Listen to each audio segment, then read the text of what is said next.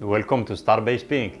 This is your daily space and SpaceX news. SpaceX's Falcon 9 rocket launched from Space Launch Complex 4 carrying 53 satellites.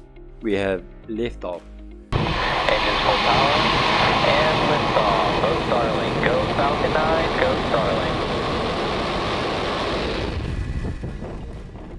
Main engine cutoff and stage separation. We have second stage engine ignition and fairing separation. Falcon 9 first stage returning back to land on the drone ship. This white dot is the lights on the drone ship.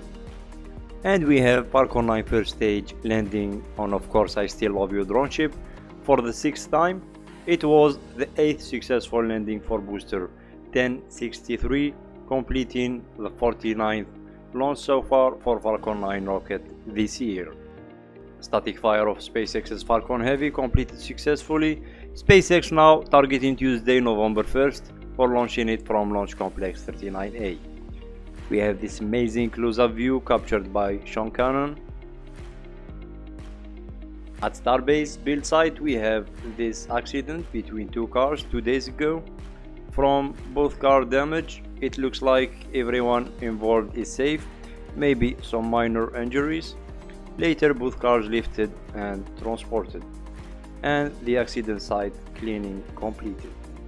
Inside the Megabay, Super Heavy Booster 9 methane and liquid oxygen sections stacked. Now Booster 9 is fully stacked. And today two SpaceX's self-propelled modular transporters moved to the launch site, and Ship 24 is now connected to the crane after completing ambient testing yesterday. Ship 25 will move back to the build site, I think for engine installation. That's why we have temporary closure for Monday, October 31st from 6 AM to 8 AM. And we have Stratolaunch's rocket nice takeoff carrying Talon-A vehicle.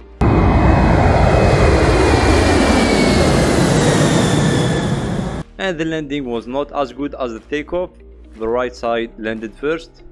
Not a big deal. The most important thing is the data collected from the rock and Talon-A.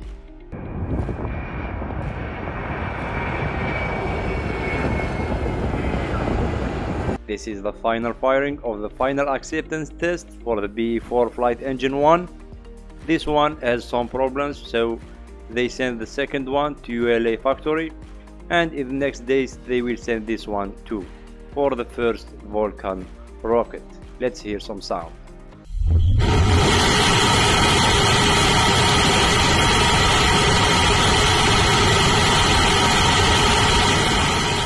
Long March 2D rocket launched successfully today from GQ1 carrying Cheyenne 20C space environment monitoring satellite. This is liftoff.